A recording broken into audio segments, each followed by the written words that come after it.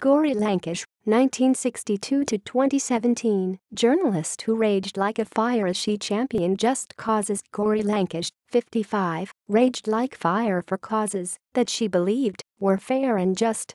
Her left-leaning ideology was never about being diplomatic, it was about taking things heads-on. Whether she was speaking out against communal politics or about the caste system, Gauri Lankesh never minced her words. She did not believe in building bridges to no man's lands. She simply went about voicing her opinions knowing fully well that they could, someday, be the reason for her early end. As the crusading journalist had expected, the end came on Tuesday night, in the premises of her home in Bangalore's Rajarajeshwari Nagar. A group of men pumped several bullets into her frail body at around 8:10 p.m.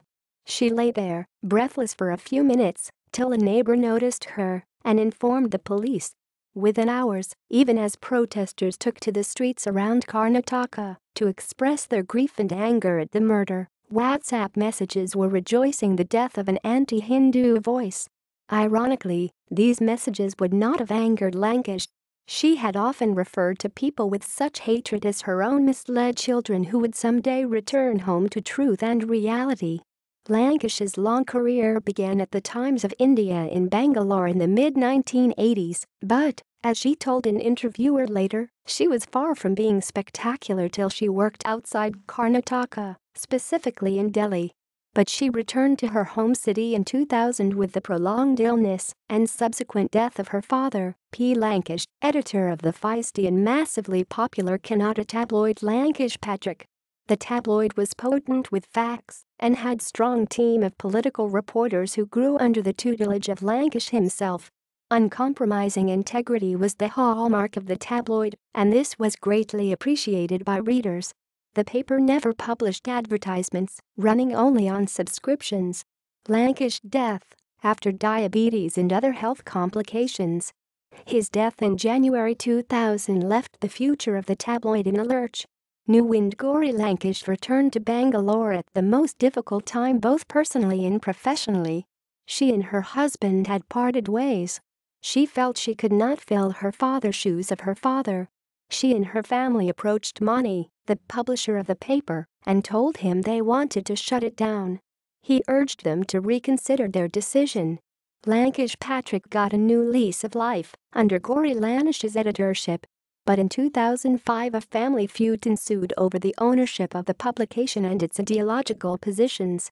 Gauri Lankesh and her brother Indrajit, a film producer, locked horns over matters relating to running the paper. The paper was split into two. She named her version Gauri Lankesh Patrike, while Indrajit retained the original title. The readers of Gauri Lankesh Patrike were spread all across the remotest villages of Karnataka. Initially, understanding the dynamics of the state from ground level was the journalist's biggest challenge. Another challenge was to overcome her English media orientation and to write in Kannada. Lankesh struggled and conquered both tasks. By the mid-2000s, she had grown into a significant voice in regional journalism. She traveled extensively to report on issues from the grassroots. Not surprisingly, she was met with criticism.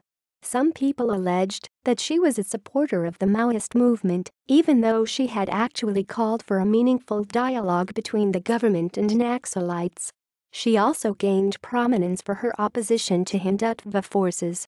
She was a vocal critic of Hindutva groups that wanted to take over the syncretic Dattapetha shrine in Chikmagalur. She also took up the case of sexual harassment filed against Sri Raghaveshwara Bharathi of the Ramachadrapuram Mutt in 2014, earning the wrath of many of his supporters. Defamation case. In November 2016, Gauri Lankesh was convicted in a defamation case filed by Bharatiya Janata Party MPs Prahlad Joshi and Umesh Dussi for a report she had published in Gauri Lankesh Patrike in 2008, alleging that they had criminal dealings. She was sentenced to 6 months in jail, but secured bail and was allowed to appeal in a higher court on the matter. Gauri Lankesh never minced words. She was no fence-sitter. 2 years ago, when attacks on rationalists took a new turn with the murder of academic M. Kalburgi in his home in Darwin, Lankesh had that sensed fundamentalist hatred was spreading rapidly. But she would not be cowed down. Alongside her opposition to religious fundamentalism was a strong commitment to ending caste discrimination. She described herself as our mother to Dalit campaigner Jignesh Muani as well as to student leaders Kanhaiya Kumar and Shela Rashid.